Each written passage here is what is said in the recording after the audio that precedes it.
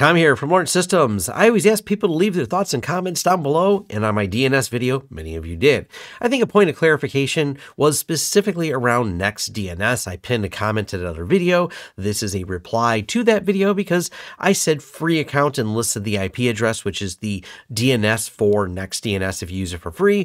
But many of you encouraged me that I should do this test again with an account set up. So I set one up. So now that we have an account set up, I rerun the numbers and the results are definitely different. So let's dive into that.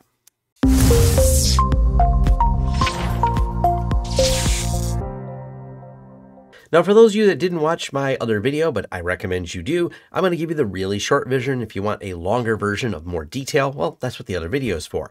These are the DNS I tested. This is where I got the sites from. This is the process I used to clean up the site list and clarify which DNS I was going to test and how I dump them into a spreadsheet. Then this is the bash script that you'll also find in that forum. I'm also putting in exactly the command I use with grep to kind of clean up the file to get rid of some of the .ru and .top domains.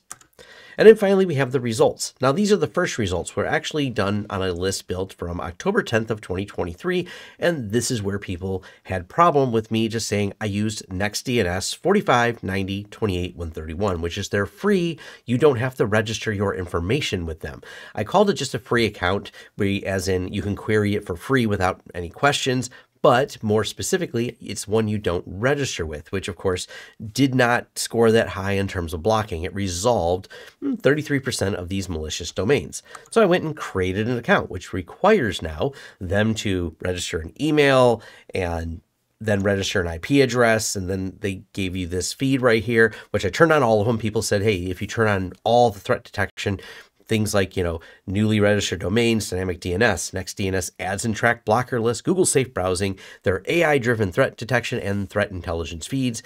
And you can see the IP address here. This was a server I spun up over in Linode/Akamai just to run these queries. And so I don't mind showing you that IP address. So you have to tell them what IP it's coming from so they have all this data on you.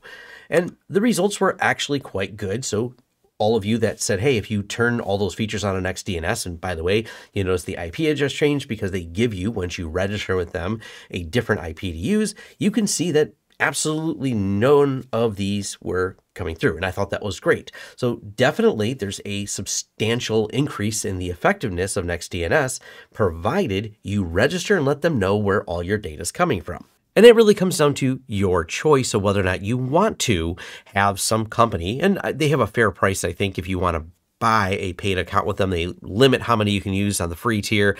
And then once you reach a certain number of queries, you have to do it. But that's really up to you. Do you want to register your data and have all your DNS queries held by a company? Now, they have privacy and policy statements, but they are a for-profit company. And what always bothers me about any of these companies is, well, they're holding on to a whole lot of my data.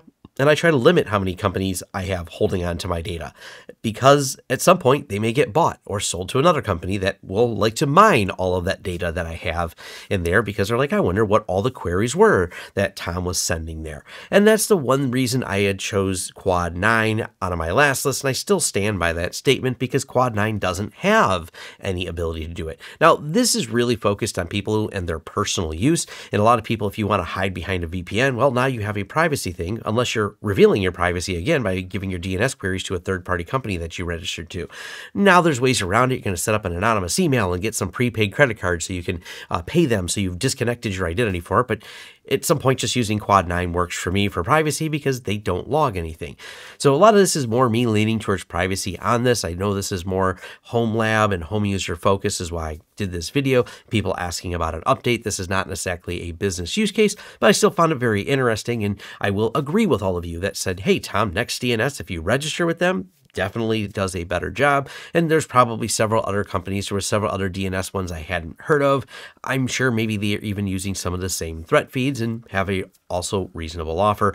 I just didn't have time to start loading up everyone and registering accounts with all of them to test them. It wasn't really that much an interest me, but I do want all of you to be able to test this. That's why I documented how I did it, give you the entire bash script. This is something you can run yourself. You can run it from home. You can spin up something over at Linode like I did and spin it up in the cloud and just run those tests, dump those queries in there, and decide for yourself what is the ideal situation for you.